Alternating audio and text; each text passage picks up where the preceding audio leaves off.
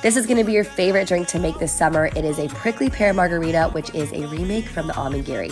I first started by infusing my tequila with cucumber. The cucumber just gives it a great subtle taste of freshness. I also realized while making this, there's two things that makes a really good craft cocktail at home: infusing your tequila and also a really good simple syrup, which of course in this, I use prickly pear syrup. It makes a really good flavor and also a really pretty color. A little tahini on the rim, it's so refreshing, it's freaking incredible, so make sure you try this.